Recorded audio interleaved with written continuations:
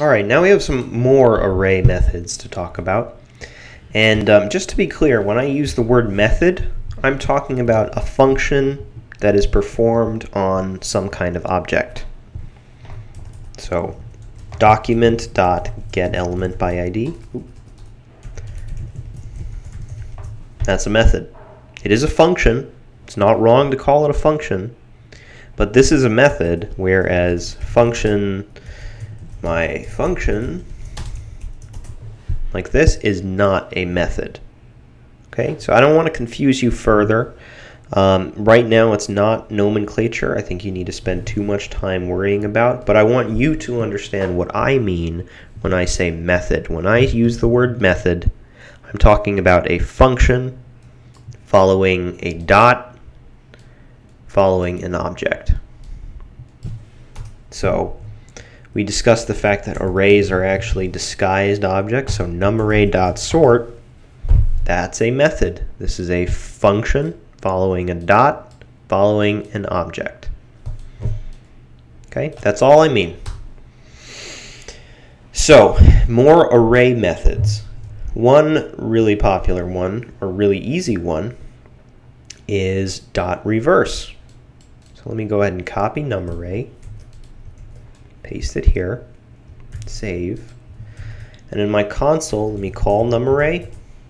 So far so good. And I'm going to run numarray dot reverse. And this is going to return the array in reversed order. Speaks for itself, right? Pretty simple. So dot reverse is a way to reverse the order of an array. Something to keep in mind here is numarray.reverse actually mutates the original array. So anytime now, after running numarray.reverse, anytime that I call numarray, it remains reversed. It remains reversed. Maybe that's what you expect, and that's okay. But you might have expected something different. You might have expected numarray.reverse to return the reversed version of the array while the original array remains in its original order. But that's not what happens. So think about what you might do if you wanted to reverse the order of an array, use the reversed array in some fashion, but keep or maintain the originally ordered array. How would you do that? How would you do that? Well, let's try this. Let's try var reversed array equals numarray.reverse. Is this going to work? Maybe this is only going to store this reversed array inside the reversed array variable, but the numarray variable is going to remain the same. Let's see if that works. So let's check reversed array first. Okay, reversed array is the reversed numarray. What about numarray? Numarray has also been reversed. It is still being mutated. It's still being mutated. So what can we do here? The reality is we actually need an additional variable in a situation like this, or an additional function in a situation like this, to basically make a copy of numarray. So let's go ahead and do this. Let's write a function called, actually no, let's store this function in a variable. I'm going to call it var copied array equals function, and this function is going to take some array, any array, okay, that some array is an argument, and what it's going to do is it's going to run a for loop.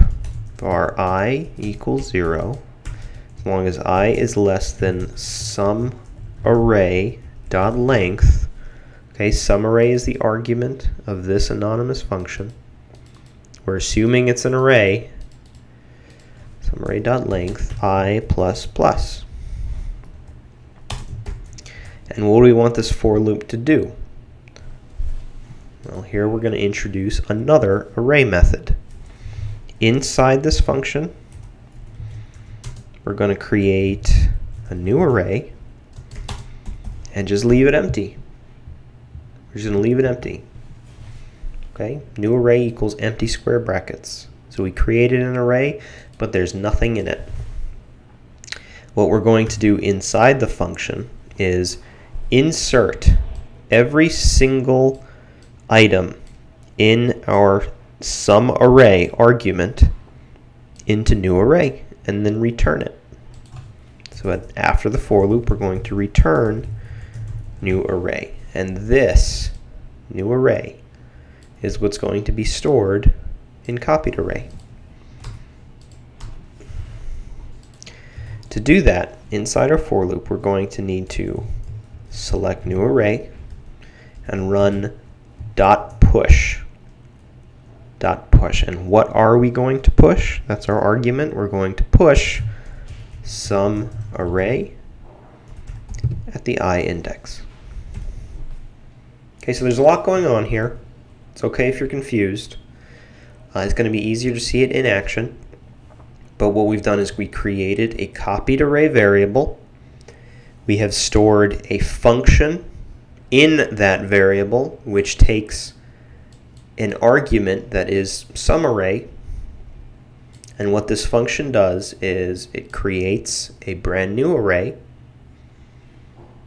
It pushes every item in our argument SumArray into this new array, effectively creating a copy.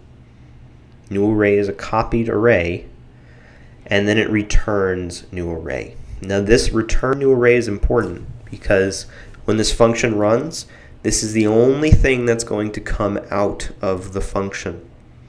All this code does is give new array a value of whatever SumArray is. We're creating a copy of SumArray out of new array and then returning it. So by the time, if we execute this function, then by the time the JavaScript browser reads the copied array variable, it's simply going to contain whatever new array is at this point in time. Okay, and finally, last thing that I want to do here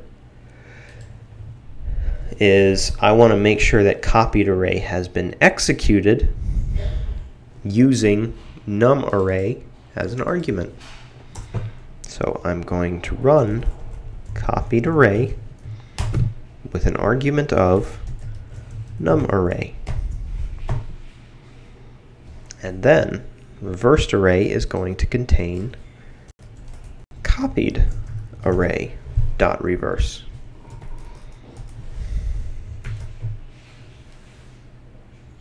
Okay, let me reload. Oop.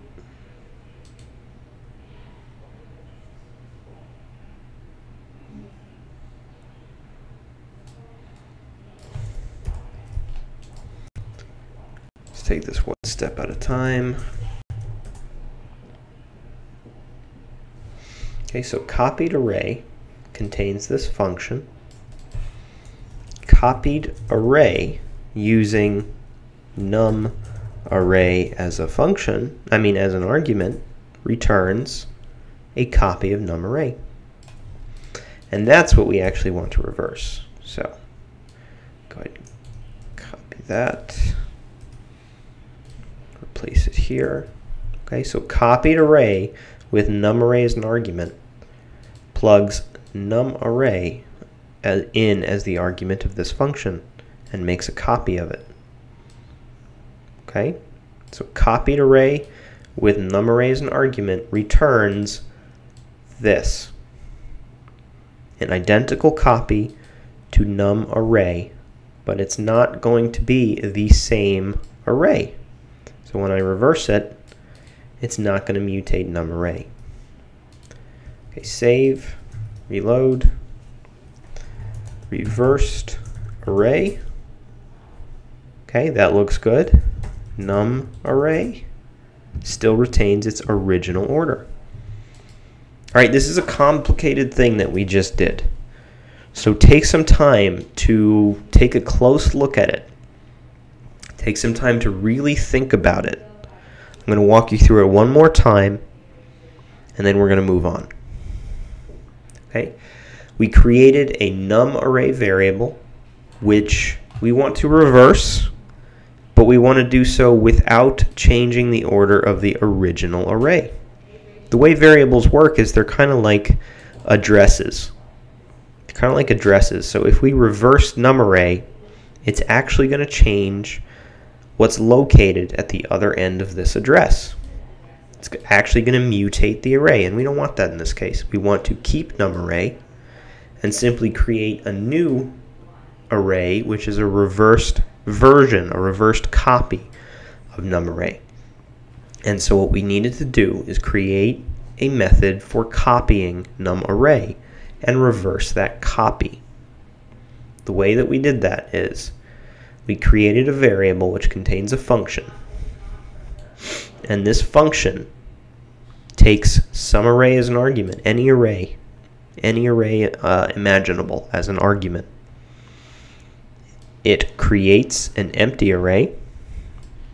It runs a for loop, which loops through the argument array, some array, and it pushes each item in some array to new array, one after another. So when I is 0, it pushes the first item in some array to new array. When I is 1, it pushes the second item in some array to new array.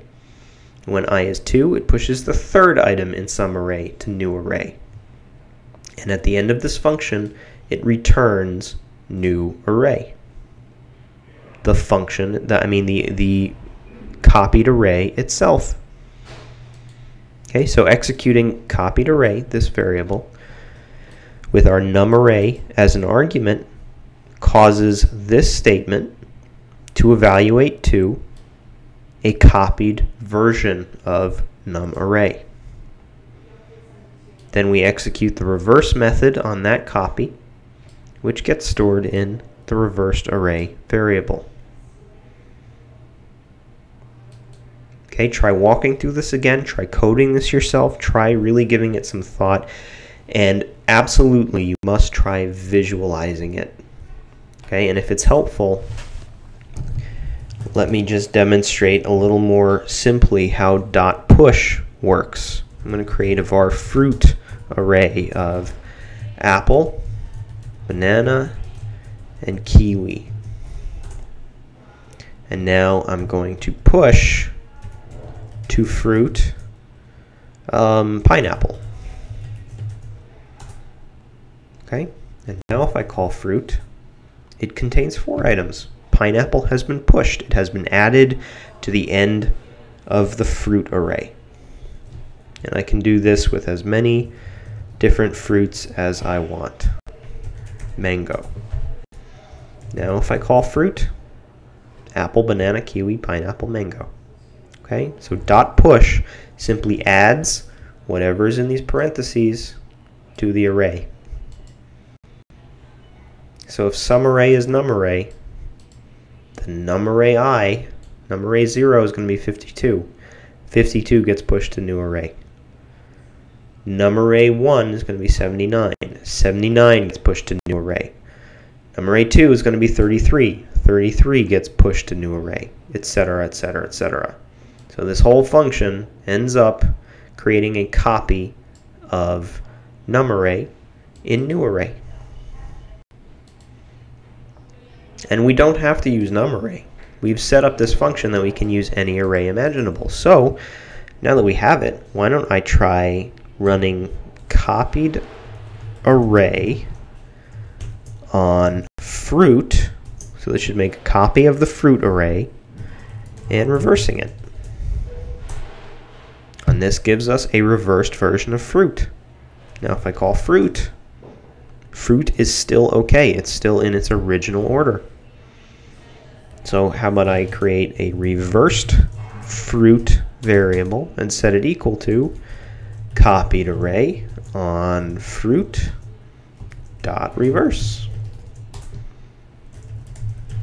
Reversed fruit is now a copy of fruit in reverse order. So I have non-destructively reversed the fruit array and stored it in a very accessible place. Okay? This has been a complex 15 minutes. So please rewatch this video if you're not confident. What's going on here is extremely important, but understandably complex. So give it some time. Let your brain process it for a little bit. Try to allow it to sink in for a while. Try practicing it yourself. Or try creating a brand new function stored inside a variable that does some other task. I mean, if we really needed to, we could actually return not new array, but new array dot reverse. And then we could even get rid of this piece of code right here. To me, that makes even more sense. I wish I'd thought of that 10 minutes ago. Anyway, I hope this has been helpful. Please take the time to review this video closely if you feel a little lost. It's okay if you do, but reach out for some help or for some additional explanation of this code if you're unsure. It's not a whole lot of code to explain, so it would be very easy to walk you through it one more time.